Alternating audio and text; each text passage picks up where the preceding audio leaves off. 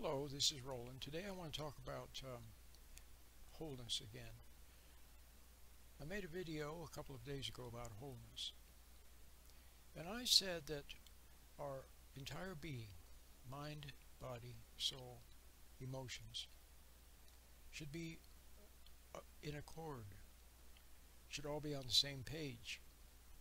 Okay, the hierarchy of authority is God, then Jesus, then the soul, then the mind and body. Okay? Now, if all is of one accord, all are working together, every cell, every system, every organ, all working toward to do the will of God, then one's whole being, including one's body, looks within for directions, for guidance, for wisdom, okay, when meeting events and exigencies and circumstances out in the world. Now, much of the wisdom of our body, you've heard the term wisdom of our body, is native. It is, our body has a native intelligence, knows how to do a lot of things, like heal a wound, for example.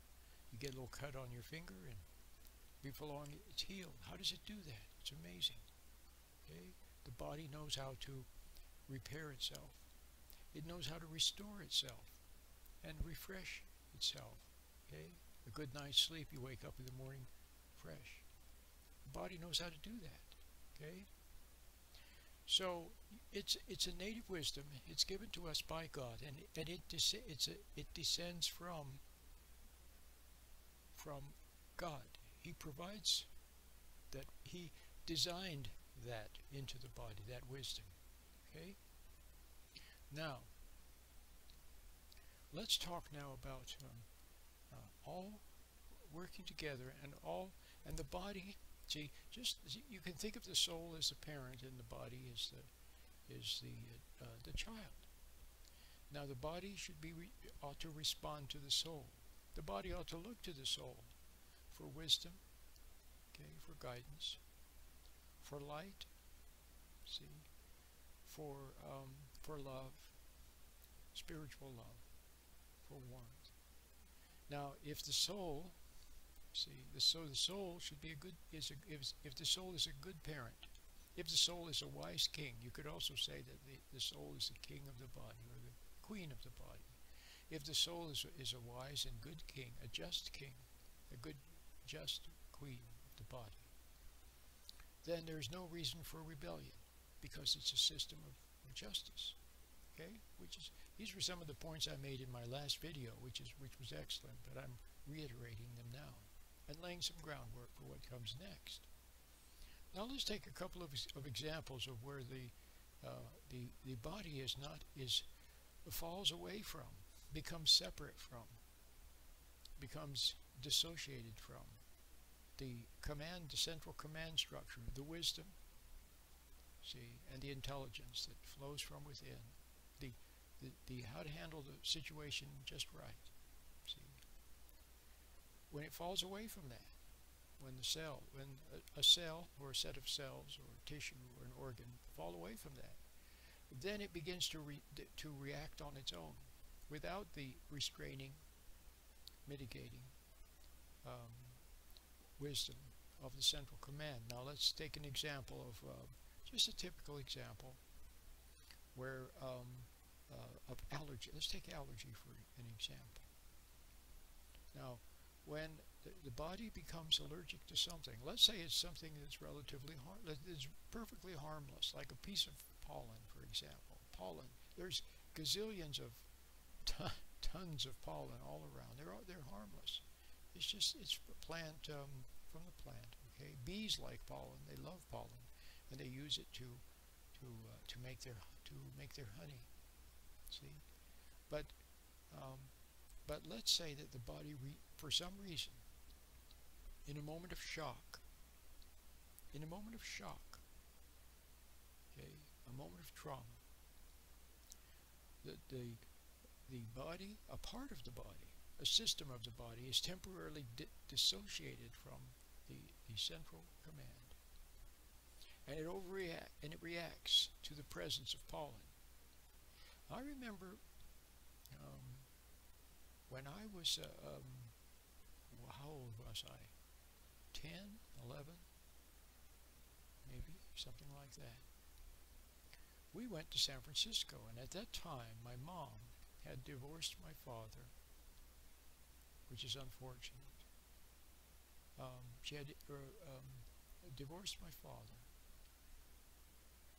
and then she was went on a trip with this other man, okay, who turned out to be a very nice man, incidentally. He became my stepfather, and he was a good man, an honorable man, a decent man. Okay, so my father was a good guy, and then my stepdad was a good guy too. Okay, so maybe that's why I came out okay in the long run. I came out okay because I had a good father. He had my real father had issues.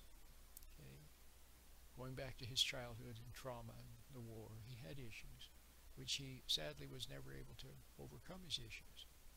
But he never took them out on me. He was always good to me and kind, and he did the best he could.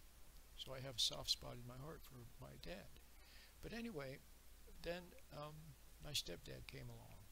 So they went on a trip to San Francisco, and I went along, okay? But I remember that there was some kind of a huge argument between my mom and who would become my stepdad later. We had some kind of a tremendous, there was something that happened. I don't know what it was. I don't even know if it was an argument, but there was some huge emotional trauma for my mom. That much I remember. And lo and behold, my mom had never had allergies before. At this time, she was 30-something years old. Never even one tiny allergy. And all of a sudden, right after that trip, she developed a multitude of allergies. And I suspect, I'm speculating, but I'm rather certain, even though it's speculation, that the huge emotional trauma was the occasion of the shock. And her body, parts of her body then, her immune system, began to react to what was in the presence of it, what was in the scene of that traumatic event. And what happened to be in the scene of that traumatic event was certain pollen. And from that day on, her body reacted. Now, when the body reacts, this is just an example. See, there's millions of examples, not just allergy, but all kinds of examples of when the body is reacting, which becomes dysfunctional. The pollen is harmless. It's not a real threat. But the cells of the body, those particular structures or tissue or organs or systems of the body are responding as if it were a threat. So they overreact. And the overreaction, see, results in toil and stress for the body. It's an unnecessary, it's a dysfunctional overreaction. Now, if the cells had remained subject to responding to the inner authority, then they would not have overreacted. But how did they become separate? It was in a moment of shock. They became dissociated. Okay? So, but after that, they then continued to overreact, or react wildly, and the central command never did reestablish control over those aberrant reactions. So there was that, and then there were other ones. So you could also say that her emotional reaction in the first place was an overreaction. See, our emotions, technically, our emotions ought to be reserved for our Creator, responding to Him with love and with joy and with a higher set of emotions. Okay, love, gratitude, and so on. And then by loving our Creator and responding to Him, that would keep us from overreacting to the outside. We wouldn't overreact to people with anger, with frustration, see, with impatience. We would remain patient because of our fidelity, and we wouldn't become fearful and all that sort of thing, because we would remain faithful and and have allegiance to the authority that comes from within and above. You see. So my mom's weakness, her propensity to overreact, which she probably learned as a child from her mother. She was separated from her ground of good when she was a little child by her mother, who yelled and screamed at her and emotionalized her and so on. So she couldn't help herself. And I'm just using this as an example. So you can see then that when we are reacting emotionally to the outside, it's you could say that the body is responding to outside agency, to outside programming, see, to outside agenda, outside, see, instead of the good, the holistic intelligence and direction from within. It's responding to the outside. Okay? It's reacting to the outside. It's taking its pattern for future growth and development from the outside. So now you see that so obviously there is a conflict there, and there's a disconnect. So now you have let's say you have a human being who is responding emotionally to outside people and circumstances, responding to ideas. See, Paul said, in the Bible it says, all that is not of faith is sin. See, can you see that now? Any reaction, see, any idea, any notion. See, that's why we must learn to meditate and observe our thoughts. Stand back and observe them, so we can observe what's not a proper thought. And so we can observe it without reacting to it. See, the mystics talk about that. Madame Guyon, Francois Fenelon, St. Francis de Sales, Teresa of Avila, Miguel Molinos, those kinds of people, they talk about scanning. See, we ought to be scanning our thoughts constantly. So if you respond to some stray notion, become excited over it, or angered over it, or resentful over it, see what I mean? You're responding to some other agenda, some other idea, some other, see, intelligence, other than what would come wordlessly from within. So now you have a person who's responding to people, reacting to people on the outside, reacting to circumstance, reacting to the presence of other things, pollen and other things in the air, reacting, okay? And now you have this, so now you see that the body begins to become out of control. Instead of responding only to within and then acting properly in accord with directions it's given from within, it's instead responding to the outside. And separate from the mitigating, see, calming power from within, it begins to react wildly. So now the cells are on their own. There's the threat, what they perceive as a threat, the pollen or whatever it is, or some occurrence on the outside. And you know how the body tends to go to extremes. See, the body is supposed to be, for the most part, in a state of homeostasis. Our systems are. The various chemicals in the whole body, there's a certain balance there. So the body tends then to go to extremes, and it tries to restore the center. It swings too far one way, and then what it does is it swings too far the other way to try to bring things back, and you see how that happens. So then you have these systems can become, you could say they're out of control. Okay, they've been shocked. They've been traumatized. Our systems can be traumatized by toxic chemicals in the environment, or by cruelty, injustice, by terrible happenings, by other people's meanness, or by a lie, being betrayed. See? But our systems can also be shocked when they start to overreact. So there's something in the environment to which it shouldn't be reacting in the first place, and then all of a sudden there's a big thing there, and now it reacts, way overreacts, and the body can begin to loses the center that way. See? So now you have different systems, different tissues, different organs reacting to the outside. You see the stress, you see the confusion, you see the lack of unit, the lack of wholeness. See, the lack of fidelity to the center, to the good from within. And then other things like for example, our system can get stuck, like something like dysautonomia, for example.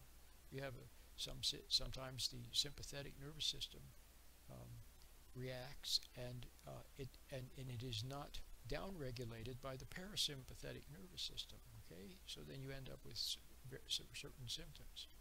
I'm just talking about the basic principle of parts of the body not falling away from the calm, stabilizing central mission, if you want to put it that way, or not being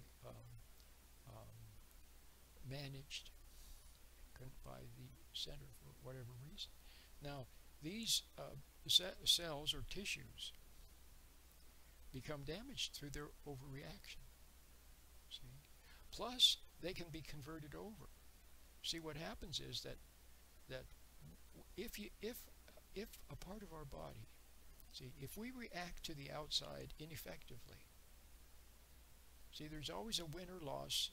There's always an exchange that occurs in every encounter and reaction.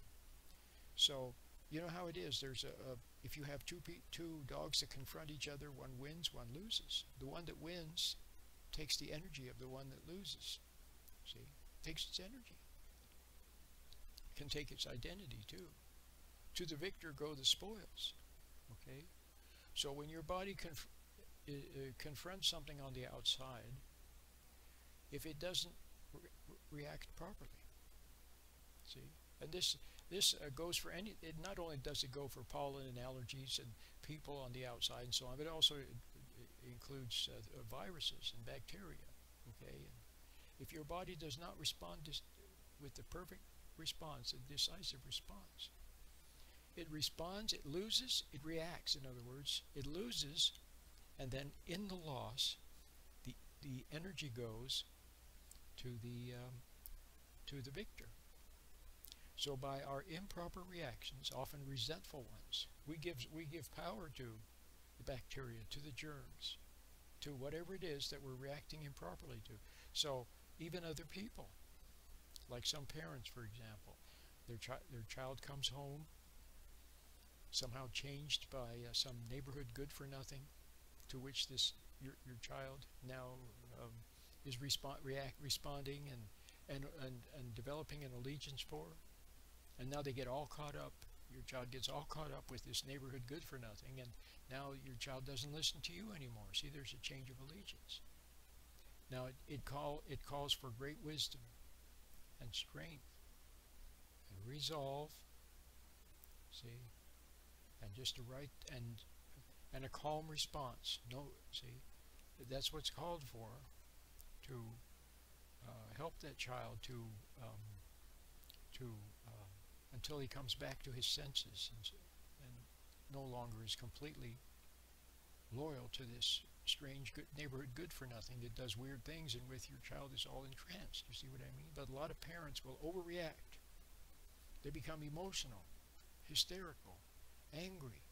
See?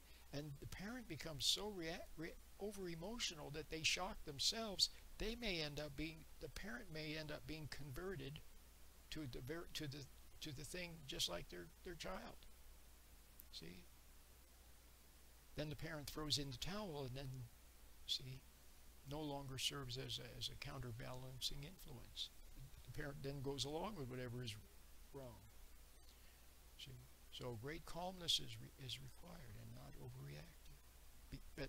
But the other thing is, parents, when they overreact to their kids and just, start yelling and screaming and so on and so forth, their overreaction, they're actually feeding the wrong in the child.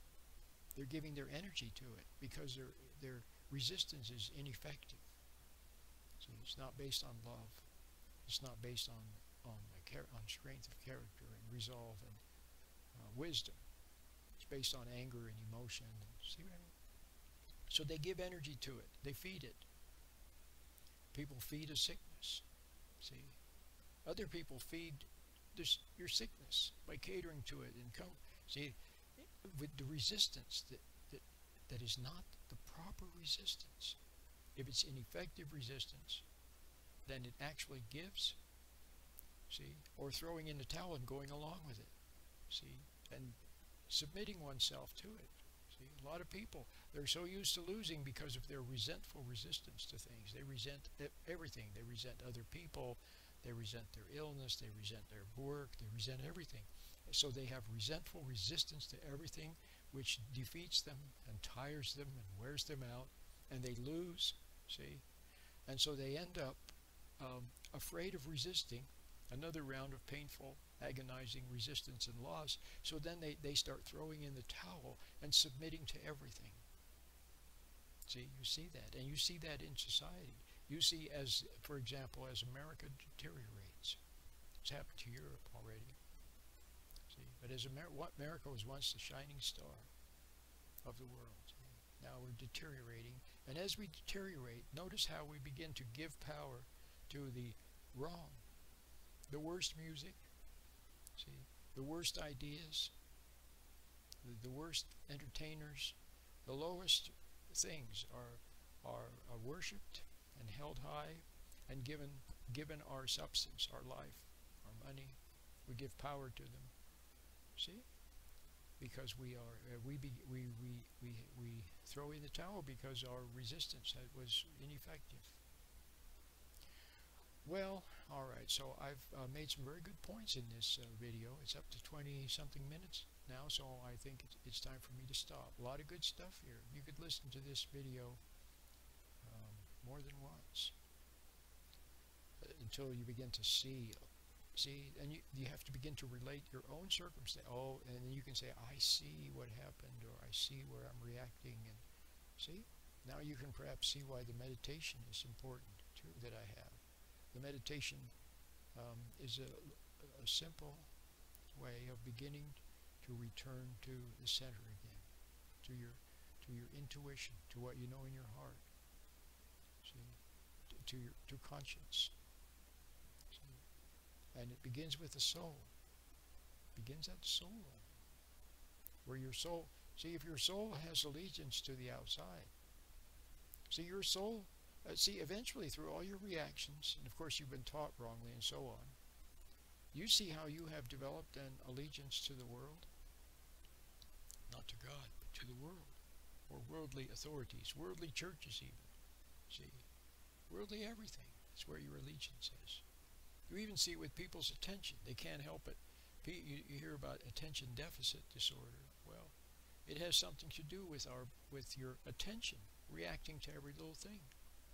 Falling away from the mitigating sound instruction and control from within. Attention begins to be caught by everything. See? So you must learn to return your allegiance, see, to within,